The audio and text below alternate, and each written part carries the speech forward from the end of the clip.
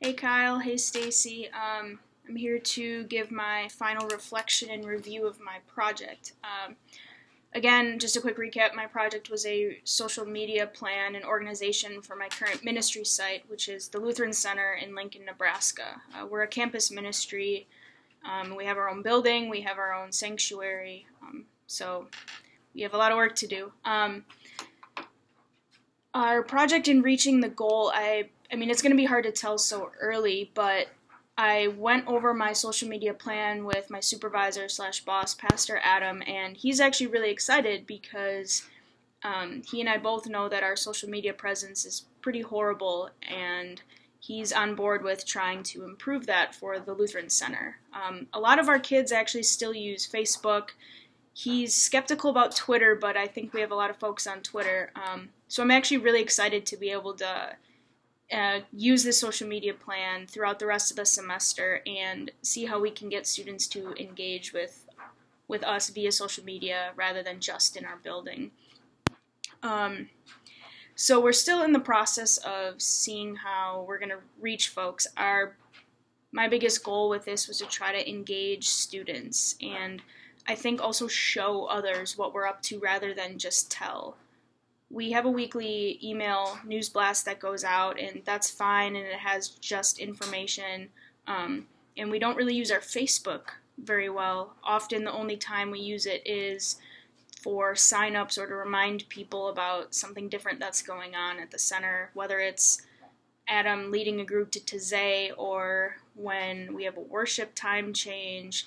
So I think what I started to do, at least this past week, because I was still in Virginia the week after our class, is show people what we're up to at the Lutheran Center. So we have a fireplace, and we had a fire going the other day, and I Instagrammed it, and I shared that on Facebook. And I think doing things like that will help remind people what we're about, because we're also in the middle of a capital campaign. So a lot of the things people are seeing are campaign related and money related, and I'm not necessarily sure that that's good to have it just be that. I think we can get people excited about the Lutheran Center by getting them excited about who we are and what our identity is. And because the students and I and Pastor Adam and our staff really love the center and what we're about. And so I'm hoping we can continue to show others who we are and what we do and how we serve God and through Christ. A really great example is this was my first week back, so we had a student preach on Wednesday night, and using our Lutheran Center Twitter account, I tweeted it, and we didn't really get much engagement, but the next day, Pastor Adam was out to dinner with one of our alums, and the alum asked, "Hey, how was Jacob's sermon?" And Adam was really confused. He's like, "Oh, what did you hear about it?" And the alum actually saw on Twitter that Jacob was preaching that night, so I think that was a good reminder that people are paying attention to what we post, even if they're not always liking it or sharing it or commenting on it. So I was really remembering Meredith's book and how she says a lot of people look at stuff. So to not see lack of engagement as a negative, that people still see what we're doing. So I'm actually really hopeful about our project, and I think we'll be able to get others engaged by just enhancing our presence, but it's going to take maybe a couple weeks till folks really see that consistently from us. I've learned a lot from the class and from this project.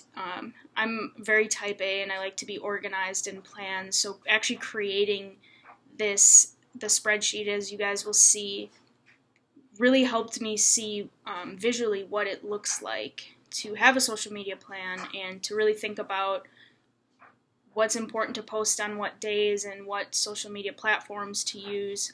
So this was really practical for me. And when I have my own church someday, I envision doing something like this and getting either my communicator or if I'm with another pastor or other staff members on board so we can work together and have a social media presence to engage our folks and our people in the name of God and Christ.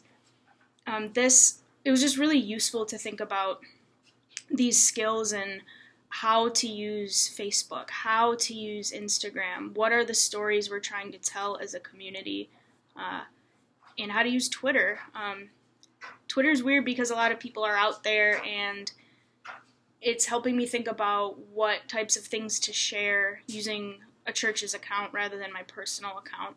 So this has been very practical and useful for me, and I hope that at least through this process I'll be able to get more of our staff members on board, such as Pastor Adam, and we have a big student staff, and I think this can be a way to engage our student peer ministers. So I think this was incredibly useful for me and just good practice for the future for when I'm in my own ministry, in my own church.